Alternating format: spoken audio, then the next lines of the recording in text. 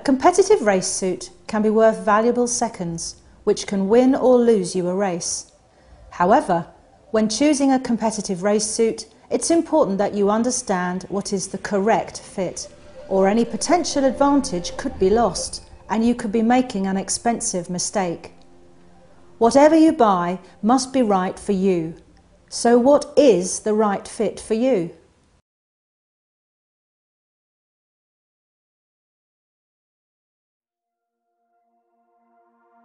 There are key areas of fit for both men's and women's race suits, all of which should be considered when buying a suit.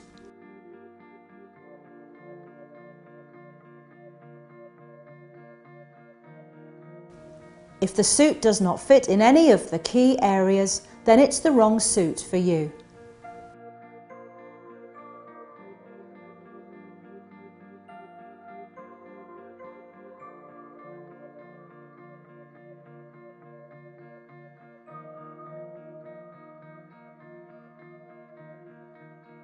The neckline and straps should lay very high on the collarbone, virtually to the neck, so there is no gaping and that the straps have virtually no leverage when lifted.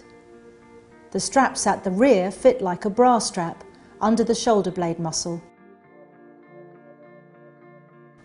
The bust line should cover the whole bust area at its widest point. If it does not fit at the widest point of the suit and is only covering part of the chest, it is not high enough on the body. At the waistline, the suit should fit neatly flat to the waist. There should be no gaping at the rear of the suit to create a gap large enough to put your hand through. There should be no buckling of seams on the hips. This would mean an excess of fabric, which would imply that the suit is not high enough on the body. The seam of the knee skin leg should lie about 2 inches above the knee, on the quad muscle, which is the biggest part of the leg muscle, in order to give enough tension. For the ladies' costume, there are similar key areas of fit as those for the ladies' knee skin. The suit needs to fit high on the neck to ensure as little water as possible gets inside the suit. The straps should be tense, having only slight leverage when lifted. They should fit like a bra strap at the back, under the shoulder blade and muscle.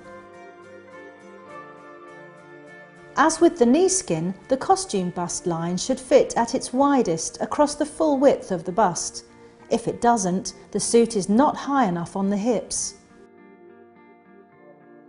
All the racing costumes are by their nature high leg, which means that these suits need to fit above the hip bone, flat into the waistline.